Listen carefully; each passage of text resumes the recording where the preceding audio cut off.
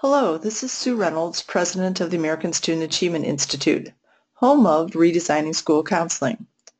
This video is on RSC for districts. It's intended for school districts with multiple RSC schools. As a reminder, this is the fourth in a four-part video series. The other three videos were on doing an overview of the Lilly School Counseling Initiative. The second video was on writing your planning grant. The third video was RSC for schools, and now this video is RSC for districts. The purpose of this series is to help Indiana public school districts understand how RSC can be used during the planning phase in the Lilly School Counseling Initiative. And all four videos are available at www.asainstitute.org/Lilly. So let's begin with a quick review. In video 2, which was on writing your planning grant, one of the things that we just wanted to touch on is that there are some pre-planning grant writing questions that we think that districts will need to look at. One is two of the questions were around the planning process, and with the first question being, will the planning discussions occur at the district level or the school level? We'd like to recommend the school level. This will come up later in this video as well, but we really think that the planning discussions need to happen at the school level. And if you are going to be having the planning discussions at the school level, will all schools in the district be using the same planning process? And our recommendation is that all are the same. In the last video, we talked about the pros and cons of having each school using the same planning process, but our overall recommendation is that we think it works better when all schools are using the same terminology, the same timeline, the same process. It just works really well when all schools in the district are kind of on the same page. So this video is going to help you consider as a district how you might monitor and coordinate the efforts if multiple schools in your district were using RSC. Then in video 3, we talked about the specifics of RSC for schools, and if you've not watched that video, I'd really recommend as a district person that you go back and look at that video so you can see how RSC is implemented at the building level. But basically, one of the things we pointed out in that video was that we have in RSC what we call the School Counseling Impact Pyramid. And basically what we're saying is that we believe that when students are involved in sound guidance and counseling programs, they tend to make better choices at school, and as a result of that, achievement goes up. And we actually have independent research now that shows that the RSC model does make an impact on academic achievement. In the planning phase, we'll just be working this pyramid backwards in the schools. So in the schools, we'll start out by saying, okay, what are the achievement goals in your school improvement plan? And then we'll ask, what choices do all students need to make in order for the school to reach those achievement goals? And then once we know what those choices are, so there may be choices like that kids will choose to turn in their homework or ask questions in class when they're confused, or not punch somebody in the nose when they're angry. So when we know what the choices are that we want students to make, then we'll design guidance activities and counseling activities so that students will make the choices that we want them to make. We also pointed out in the last video that RSC is a proven process. And just a couple things to point out. We have a lot of testimony from folks saying that RSC is a process that is worthwhile. This report that was published by the Indiana State Chamber of Commerce Foundation said that one of the brightest spots on the Indiana school counseling landscape is the Gold Star School Counseling Program, which is RSC provides all the training for Gold Star, which continues to expand across the state. And then they went on to say the RSC program provides a consistent and comprehensive process for schools to examine, organize, and redesign their school counseling efforts based on student goals and outcomes. So a lot of testimony from folks that have either used RSC or have studied RSC really saying that RSC is a good process for designing comprehensive school counseling programs. We also know that our professional development model works. Indiana has more schools than any other state by far who have earned the National Ask a Ramp Award. And all of Indiana's awardees used RSC to design their award-winning model. If our professional development model did not work, we wouldn't be seeing 129 ramp schools in Indiana when most states have less than 10 of those awardees. And then finally, this is the data that's really important to us. We as school counselors want to make sure that the school counseling programs that we design have an impact on student achievement. This study was published in the Ask a Counselor. It was independent research that was conducted by the Universities of Connecticut and Scranton. And that research showed that schools that have been through RSC had significantly higher scores on state math and language arts tests. And this really is what we're after. All those nice things that people said about RSC, the fact that our schools get awards, I mean, that's all nice. But what we really want to know is, did the program make a difference in the academic achievement of students? So given that we have independent research that shows that, we think that RSC is definitely a model process for designing a comprehensive school counseling program. So another thing we wanted to point out, and that we talked about in the third video, was that RSC is not about replicating a model program. We believe that there is no one-size-fits-all model that every school can implement and get the same results.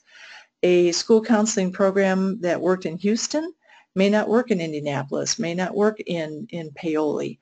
So we think it's really important that while we study other successful programs to see what they have in common, that we're not just replicating some other school's model program. Instead, RSC is a discovery process where we help schools discover the program that's going to work best with their students based on their students' needs and in their community. So RSC is a discovery process. It's a planning process, which is nice because Lily has now given us in the schools in Indiana a semester with some funding to participate in a planning process and a discovery process. So during this planning process that will happen second semester of this school year, here are some of the questions that we help schools look at. One is, what are the choices that successful students make? And then what percentage of our students are making those choices? And so we'll pull in data at that point to help schools understand that. And then 3, why aren't kids making those choices? You know, number 2, the data there would show us that kids aren't making them, and now we want to explain why students aren't making those choices. And so in 3, we go down to root cause data, so we can help to determine if they're not making those choices because they're lacking information, they're lacking opportunities, or maybe they have social emotional concerns that are getting in the way of them making all choices. Then 4, we'll look at, well, what's the best way to provide the information or the opportunities that all students need? And then what's the best way to provide social emotional support that some students need? So the whole thing is a data-driven process. We're using data at 2 points. One is to help us determine the percentage of students that are making choices, and then the other level is to help us understand why kids aren't making those choices. I might mention too that all of our data is disaggregated, so we not only know what choices kids aren't making, but we know, are there certain groups of students that are making those choices at an even lesser rate than their peers. So we disaggregate the data by different student groups, by all the federal student groups as well as a few others. Okay, so when we're working with the schools, with your schools, in the second semester, here's how we do that. In January, we'll talk with them about getting organized and collecting data.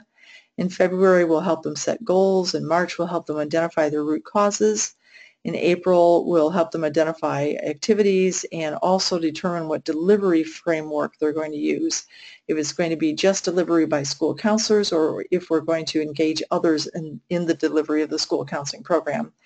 And then in May, we'll help the schools communicate with the district because we know that you need information for from the schools before you write your implementation grant that's due to Lily in May.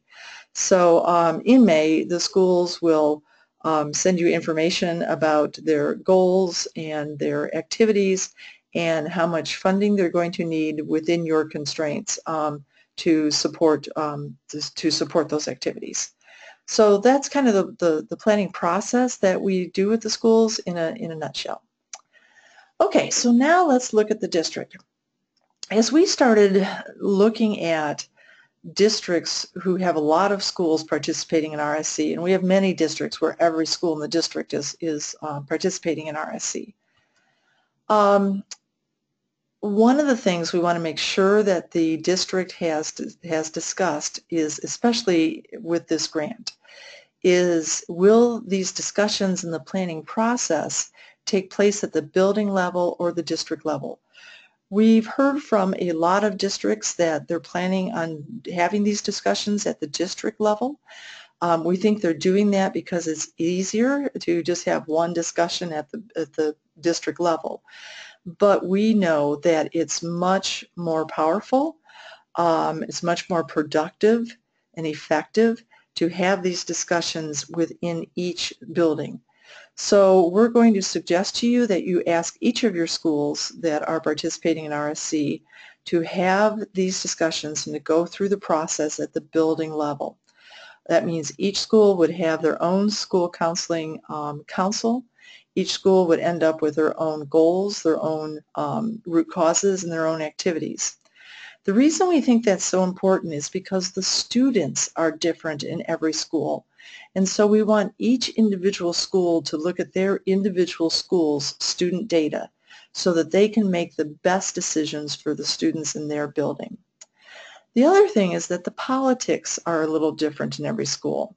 And as we're designing this new school counseling initiative, it's logical that we're going to hit resistance along the way at some point. That always happens. And so we want to be able to work with each individual school because each individual school is going to have slightly different resistance, and we want to be able to predict the resistance and head it off before it happens, and also listen to the resistance in each building because sometimes the resistance is accurate, it's correct, and we've gone down a road that we need to tweak a little bit. So that's why we're really focused on planning at the school level. What we realized is that as a district person, if you have 4 or 13 or 50 different schools, that means you're going to have 50 sets of goals, 50 sets of root causes, 50 sets of activities. And we can see why that might feel overwhelming to a district. So our staff started to think about, well, what can we do to help this be manageable at the district level if we're allowing the discussions and the planning to happen at each of the building levels. So here's what we've come up with. One of the things that we looked at is how can we help districts monitor the RSC efforts in their schools so you can kind of keep tabs on what's happening. So we'll have all the schools' data in our system, and what we'll do is create a report like this. It's the Planning Progress Report, where you'll be able to open this report as a district person. It'll give you each of the products that occur at the end of each of the discussions, the due date, and then this X means that school submitted it to us. We checked it against our rubric for program design, and everything seemed okay, and we checked off they're fine. So as you're looking at this, you can kind of see if it were mid-March and you're looking at this, you're saying, you know, oh, most of the schools are right where they need to be. Got a couple schools that have really kind of worked right on time, and even though this isn't due until March 30th, they've already got it turned in and approved by ASA. But here's Brown Elementary School, and you can see they're more than a month behind.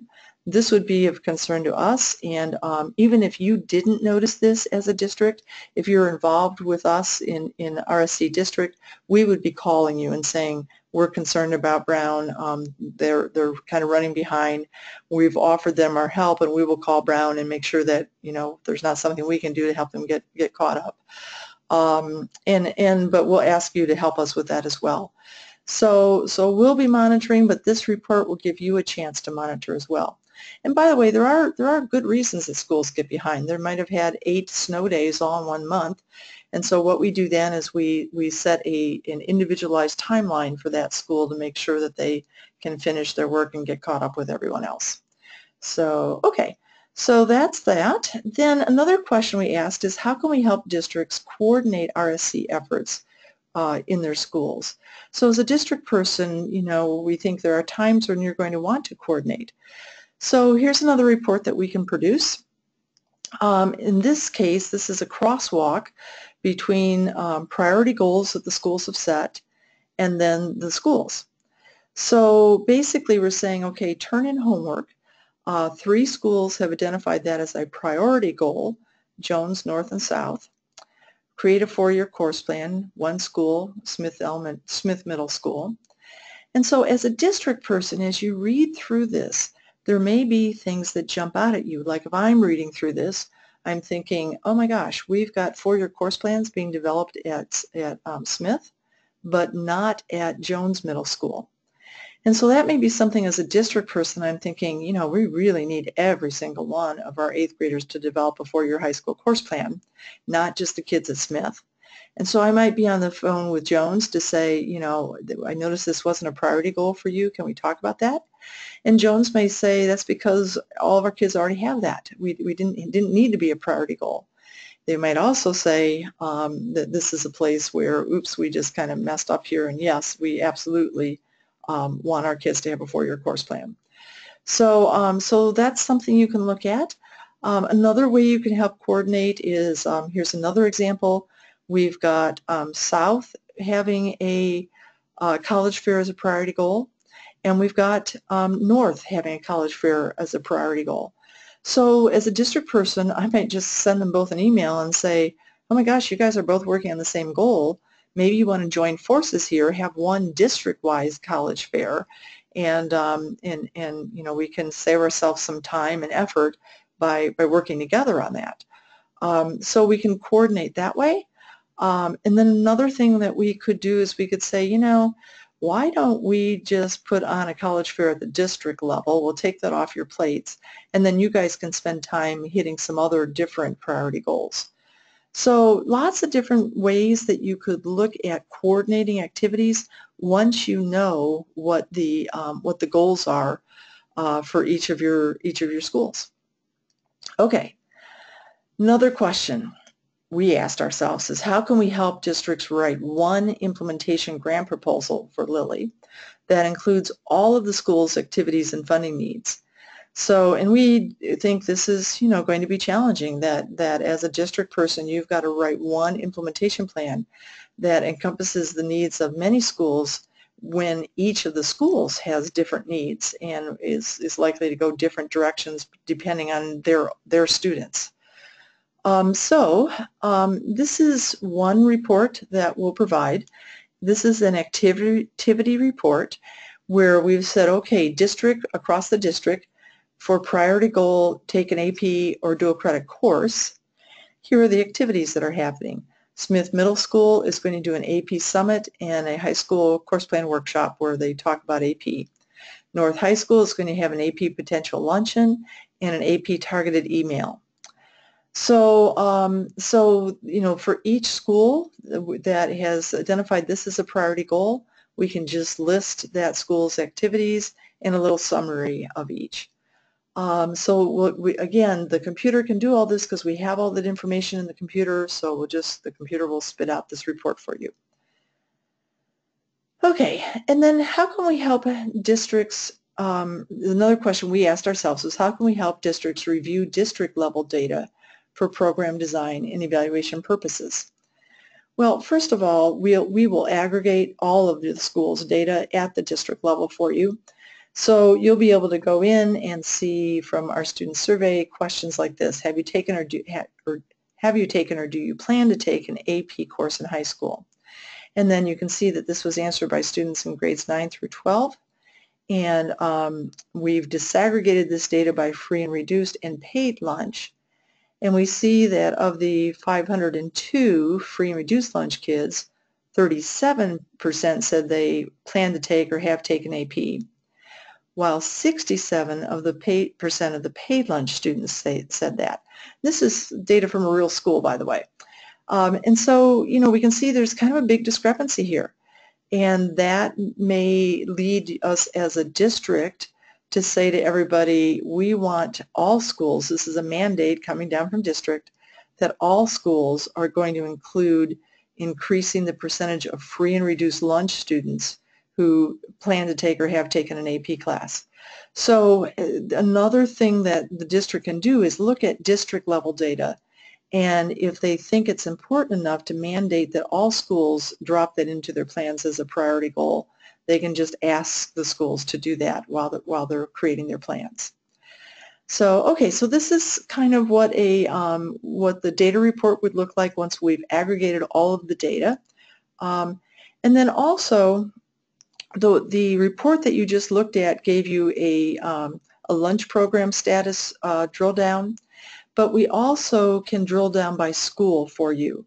So back on this last one, if you wanted to see, this has got the disaggregation by lunch program status, but we could also have the names of all the schools across here, and we can show you for each school what percentage answered those questions that way.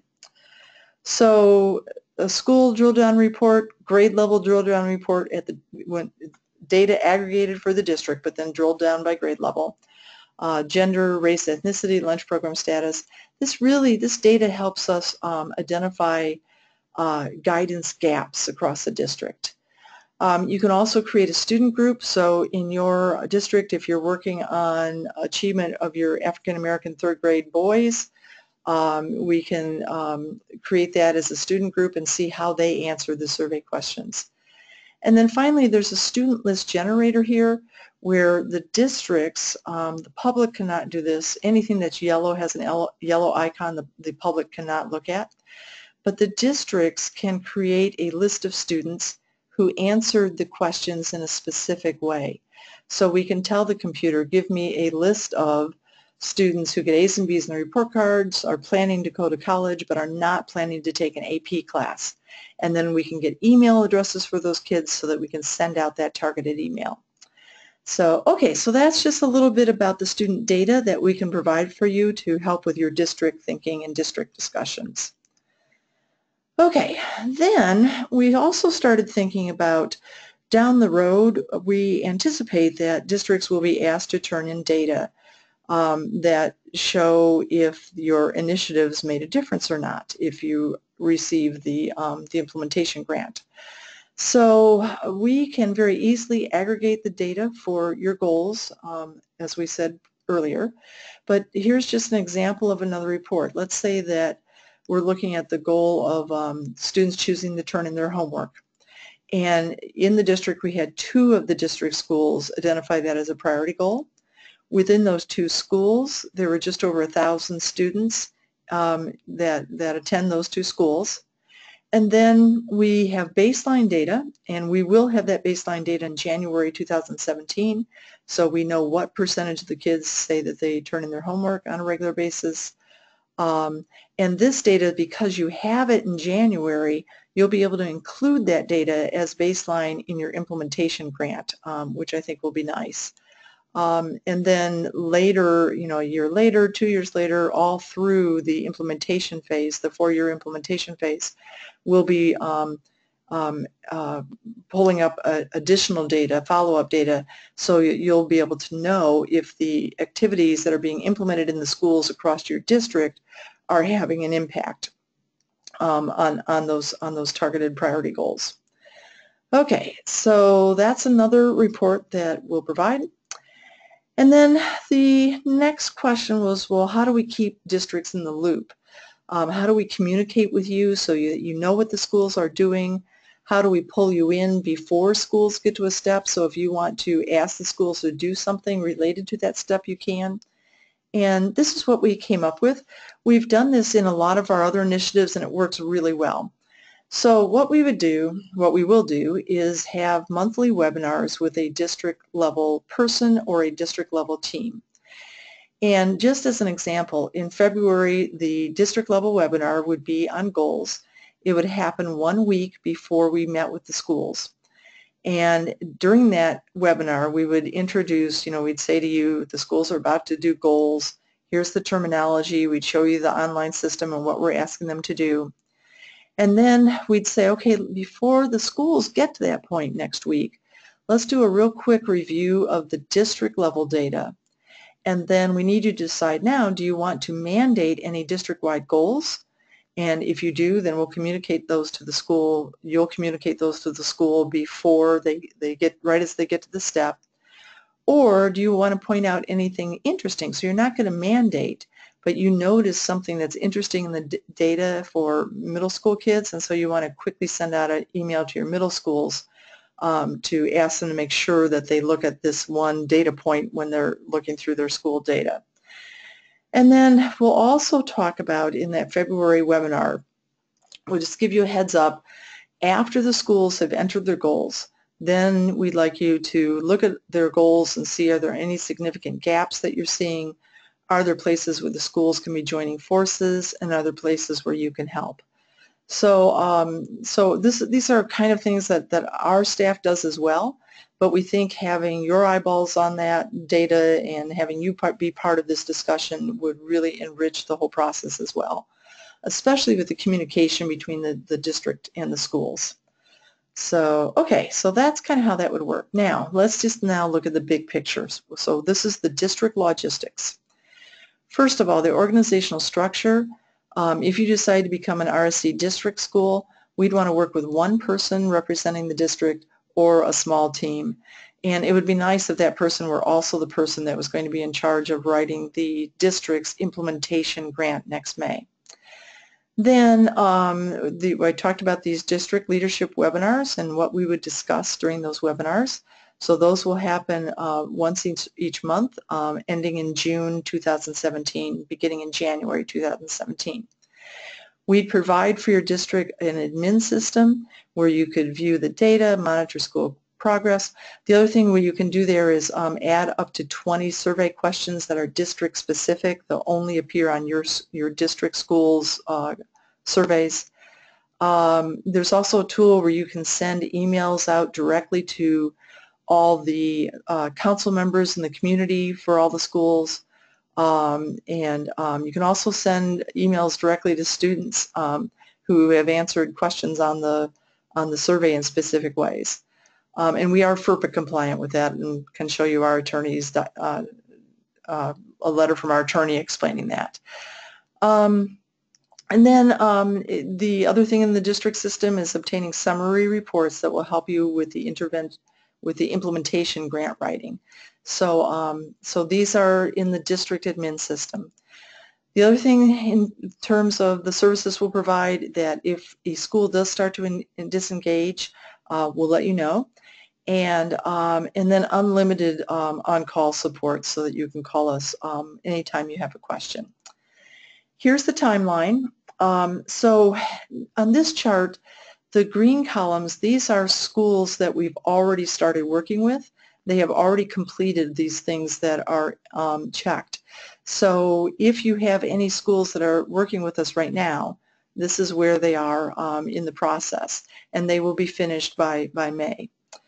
Then any other schools can begin working with us in January, and we're signing up schools for that January cohort right now. So if they've been in RSC before, they could become a renewal school. If they've not, then they would be a first-year school, and here's all of the times and dates of their webinars. And then the last column is the time and dates for the district webinars, and you can see that they fall about a week prior to the school webinars. So, okay, the enrollment fee. So this is a sliding fee scale. And what we were trying to do is we didn't want to use up all of your funds because we think some of the funds need to be available for the schools to use during the planning process. So if a district had very few schools, like let's say there's a district that has only 2 schools, they're going to get a $30,000 planning grant. And if that money all got divided and all got sent down to the schools, that'd be $15,000 per school. So in that kind of district where there's very few schools involved, we think that there will be ample funds to support all of our costs. In districts that have a lot of schools, like if there are 50 schools in a district, and you get that 50,000, but then you're dividing 50,000 by 50 50 schools. If it all gets given to the schools, and none of the funding stays at the district level, but that that doesn't leave you a lot of money to put back into the schools. So we've really reduced our funds in that case. So so that's the sliding fee scale. That's the rationale behind it. We really just wanted to make sure that we were leaving a lot of money left in the districts when possible, so that you could provide that funding to the schools. So the district fee would be $550 per participating schools. And again, I guess I didn't mention this, but your district does not have to participate. Your schools can participate without any district coordination. That we do that all the time. It works really well. We just like it better when districts are involved, because then we have really good communications up and down. Okay, so it's $550 per participating school plus this amount that's in the chart. Okay, so then thinking ahead about what expenses will your schools have during the planning phase. So as you're thinking about how to spend your grant funds, some of it's going to go to pay for your technical assistance that you're getting from ASA. But then we also think some of those funds need to go to the schools to help them pay for the expenses that they'll incur during the planning phase. So here's what we're suggesting, and this is just suggested.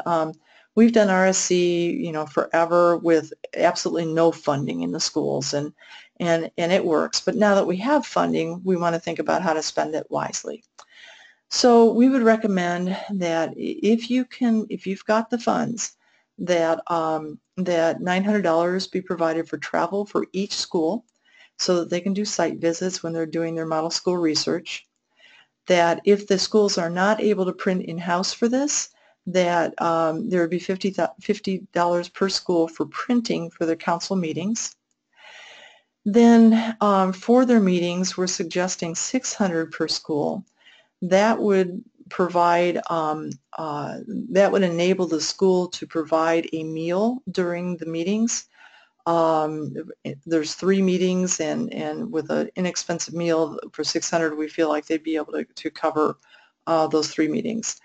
We like to serve meals in our meetings when it's possible, because the discussions, usually we set it up so it's a 2-hour meeting. Sometimes even the schools will go longer, because it takes that long to introduce concepts, give people time to look at data, and then really get into a deep discussion. These are not fluff discussions. We're really digging in.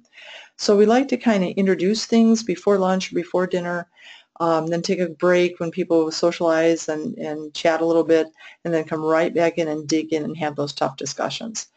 So that meeting cost, if we can tease out catering or having the meeting in a restaurant or whatever, that's really, really helpful. And then conferences, we think it would be nice for the counselors to be able to go to a conference to search for model school counseling programs. There is a conference in March that is the Evidence-Based School Counseling Conference in San Diego that we think would be really worthwhile to send a representative to, so they could explore model programs. And then the technical support, the $550 per school. So, okay, and then in case you don't have enough money to cover all these things, here's how we would prioritize them. The technical support we think is really important, so we'd put that first. Printing, there will be some handouts that are going to be important to the discussions, so we really can't leave that out. Travel to do site visits, the meals at the meetings, and then finally the conference. We'd put them in that order. So, and again, this is just suggested, and we've been able to create those 120 plus ramp schools with absolutely no funding. So it will work without any additional funding, but if you do have funding from the grant, this would be really, really nice. I know that the schools would appreciate it, and I think it would really enrich the process. So, okay. So, and then you might be wondering what the association is between RSC and Gold Star. You'll see all the time RSC/Gold Star or Gold Star/RSC. And basically, Gold Star is an award that's presented by the Indiana Department of Education for schools that have a model school counseling program that's data-driven, that's accountable, that addresses all the components of a model school counseling program. So the award is sponsored by the Department of Ed. Schools use our process to create the program that then is awarded, is reviewed for this award. So Gold Star is an award from DOE. RSC is ASA's process that helps schools earn the Gold Star School Counseling Award. Okay, and then same thing with RAMP. RAMP, the Recognized ASCA Model Program Award, is a national award. It's presented by the American School Counselor Association, and again, schools use our process to put all the pieces in place to have a model program that will be awarded the ASCA RAMP Award. So, okay. So if your school is interested, if your schools are interested in either one of those awards, this is how that's going to work. So I mentioned already all of these tasks that we're doing each month, and that we'd finish up and be ready with activities in a request for funding that the schools will give to you in May. Then if they want to do Gold Star Ramp, they would just come back for one more month with us. We'd do another webinar and give them another little set of tasks that they need to do in order to meet all of the criteria for Gold Star and Ramp. For example, Gold Star requires schools to have a school counseling brochure. We don't need that for the ASCA, I'm sorry, we don't need that for the Lilly application, but we do need it for Gold Star Ramp. So we'll just do those little kind of extra things in June so that your schools have met all the requirements for Gold Star and Ramp. The schools don't have to become Gold Star and Ramp. They may decide that they're just interested in applying for the Lilly funding, and they'll finish up the work in May, and that will be it. But if they do want Gold Star and Ramp, then we'll meet with them one more month. Okay, so how do we enroll our district in RSC? You would go to asainstitute.org/Lilly, and let me show you that real quickly. Oops. So I'm just going to go to asainstitute.org/Lilly, and this page will come up, and I'm going to look at services in the planning phase. I'm going to look for RSC district, and this page may look a little different. We're thinking about making a few little changes on here, but you're looking for RSC district, click enroll,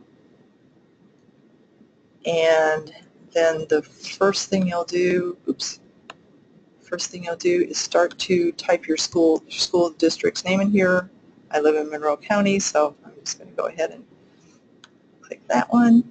And as soon as you do that, the computer is saying to you that there are 21 schools in your district, and here's the number of students that are in your district, and this is from DOE's enrollment forms. And then you'll tell us in 2017 how many students or how many schools will be participating in RSC. So let's say you're going to say, I don't know, let's say 21.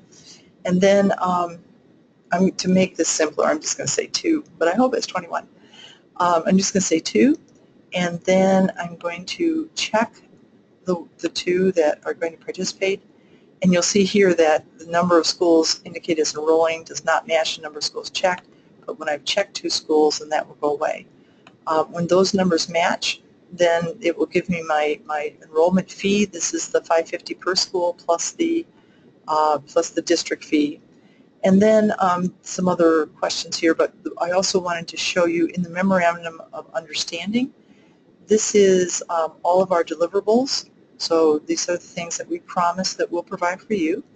And then the district agreement. These are the things that you're promising that you'll do. And again, we take both of these things pretty seriously. If we don't deliver, then we've wasted your time and funding. And if you don't deliver, then you've wasted our time. So, and there's the whole sliding fee scale again. And then you just hit submit. That's it. When you hit submit, we will you'll get a confirmation email, and then your schools have to apply also. So the schools would go into the RSC school, they'd open up that enrollment form and then fill out the school enrollment.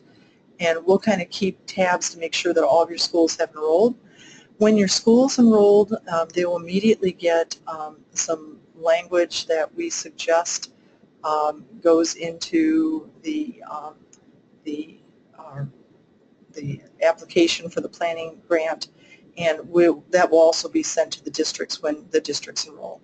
So we'll give you some language to put that we suggest should go into the planning grant that will describe the activities that your schools will be doing with us during the second semester, and you'll get that then as soon as you enroll. You'll get that email that has that suggested language in it.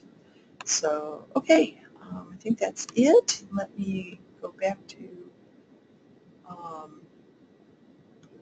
here. Okay, so yeah, we're wrapping up here. So this is concluding this webinar. If you have not watched RSC for Schools, I'd go back and look at that just as a district, so you're really sure of what the schools are doing and then how the district will kind of coordinate all of that. So if you have any questions about the Lilly School Counseling Initiative, please direct those questions to Lilly, and you can send those to education@lei.org. And if you have any questions about RSC or about how to use RSC during Lily's planning phase, please direct those questions to us. You can send them to asa@asainstitute.org or just call us 812-349-4142, and we'd be happy to talk with you. So any questions, or if you just want to bounce an idea off of us or whatever, we're here to help. We love doing this work. This is really a passion for us. So good. Thank you. Appreciate your watching this video. And again, please contact us if you have any questions.